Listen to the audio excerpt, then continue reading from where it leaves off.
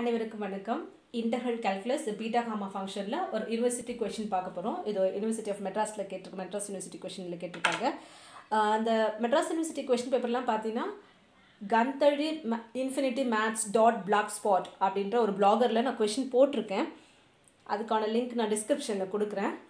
University of மெட்ராஸில் இருக்கிற இந்த ப்ரீவியஸ் இயர் கொஷின் பேப்பர்லாம் அதில் போட்டிருக்கேன். நீங்கள் போய் பார்த்துக்கோங்க. ஓகே, இப்போ இந்த ப்ராப்ளம் போயிடலாம். இது ஒரு university 5 mark question. Prove that beta of m n plus 1 divided by n equal to beta of m plus 1 comma n by m equal to beta of m comma n by m plus n. So இதில் எல்லாமே beta function இருக்குது. So நம்ம இது எப்பவுமே beta ஃபங்க்ஷனில் ஒரு problem வருது solve பண்ண போகிறோன்னா relation between beta and gamma function இருக்கு இல்லையா, அதை யூஸ் பண்ணி தான் சால்வ் பண்ண போகிறோம். ஸோ முதல்ல நம்ம அந்த ரிசல்ட் எழுதிக்கலாம். சொல்லுங்கள் பார்ப்போம். What is the relation between beta and gamma function? beta of m comma n equal to gamma m into gamma n by gamma of m plus n. முதல்ல இந்த ரிசல்ட் நம்ம எழுதிக்கலாம்.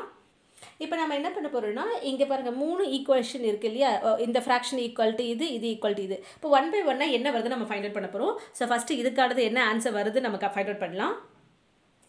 ஓகே, டினாமினேட்டரில் n இருக்குது இல்லையா, அதை 1 by n இன்ட்டுன்னு நம்ம எழுதிக்கலாம். இப்போ beat of m comma n plus 1. So இந்த டெஃபினேஷன் அப்ளை பண்ண போகிறோம். So beat of m comma n மாதிரி நம்ம அப்ளை பண்ண நமக்கு என்ன வரும்? Gamma m.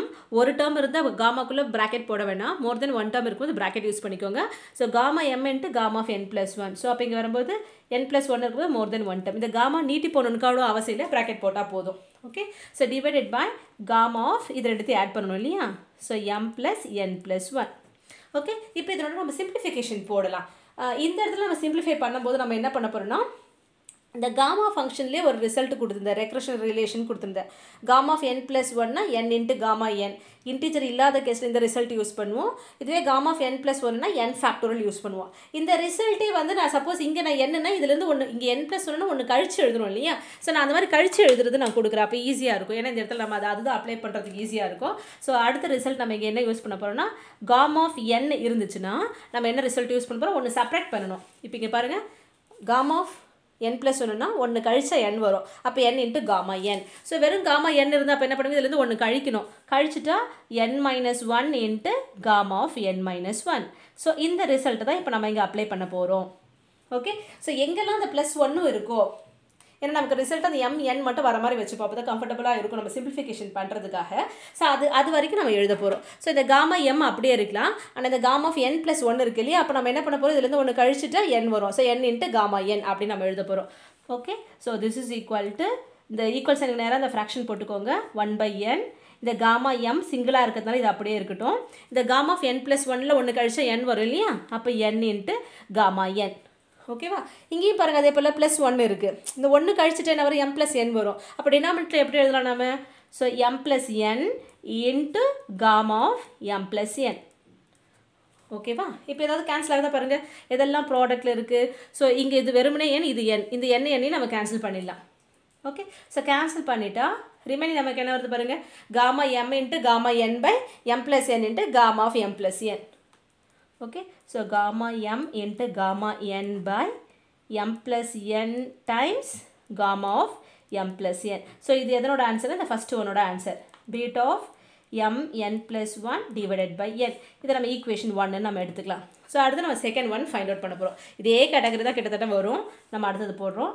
So beta of m plus 1 n வெளியே தான் divided by m. Okay, so அதே பேட்டர்னில் போடலாமா, இந்த 1 by m மல்டிப்ளிகேஷன் எழுதலாமா. இந்த பீட்டாக்கு என்ன பண்ண போகிறோம், by using relation between beta and gamma function எழுத போகிறோம். ஸோ அப்போ என்ன வரும், gamma first term. So gamma of more then 1 term இருந்தால் ப்ராக்கெட் யூஸ் பண்ணுறோம். So gamma of m plus 1 into இங்கே என்ன வரும், gamma n divided by gamma of m plus 1 plus n. Okay, இப்போ இங்கே பாருங்கள், ஸோ 1 by m இன்ட்டு எங்கெல்லாம் இந்த ப்ளஸ் 1 வருதோ இந்த ரிசல்ட் ஒன்று சப்ராக்ட் பண்ணி எழுதுறது. ஸோ இங்கே பாருங்கள், காமா ஆஃப் m plus 1 ஒன்று சப்ராக்ட் பண்ணால் m மட்டும் வரும் இல்லையா, அப்போ இது m into gamma m. Okay, இந்த n அப்படியே இருக்கும். இது பாருங்கள், m plus n plus 1 again plus 1 இருக்குது, கழிச்சுட்டா இது ஒரு ரிமைனிங் m plus n வரும். அப்போ என்ன வருங்க, m plus n into gamma of m plus n. இது m கேன்சல் பண்ணிடலாமா. இப்போ இது பாருங்கள், இது ஈக்குவேஷன் 2 எடுத்துக்கலாமா. ஓகே, தேர்ட் ஒன் என்ன இருக்காங்க நமக்கு, beta of m comma n by m plus n. So அதுதான் இங்கே எழுத போகிறேன். So beta of m comma n by m plus n. So okay, 1 by m plus n டிவிஷனில் வச்சுக்கலாம். இன்ட்டு இதுக்கான டெஃபினேஷன் அப்ளை பண்ண போகிறோம். அதாவது relation between beta and gamma function என்ன வரும் சொல்லுங்கள்? Gamma M into gamma N by gamma of M plus n. இதை நம்ம சிம்பிளிஃபை பண்ணுறதுக்கு ஒன்றும் இல்லை, அப்படியே சேர்த்து எழுத வேண்டியது தான்.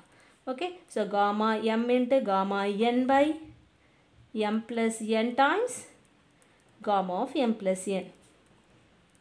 இது 3ன்னு எடுத்துப்போம். இப்போ 1 to 3 பாருங்கள், இது எல்லாமே சேம் ஆன்சர் வருது. அப்போ இந்த லெஃப்ட் ஹேண்ட் சைட்ஸில் இருக்கிறது எல்லாமே ஈக்குவல். அதை ஈக்குவேட் பண்ணால் we got the required result. So இந்த ப்ராப்ளம் என்ன பண்ணியிருக்கோம்? பீட்டா ஆஃப் எம் கமா எனக்கு இந்த relation between beta and gamma function, அப்புறம் ரெக்ரெஷன் ஃபார்முலா இந்த காமா ஃபங்க்ஷன், இந்த 2 ரிசல்ட் மட்டும் யூஸ் பண்ணிவிட்டு இந்த ப்ராப்ளம் போட்டிருக்கோம். இது ஒரு யூனிவர்சிட்டி 5 மார்க் கொஸ்டின். எவ்வளோ ஈஸியாக இருக்குது பாருங்கள். ப்ராக்டிஸ் பண்ணுங்கள், நல்ல மார்க் வாங்குங்க. தேங்க்யூ.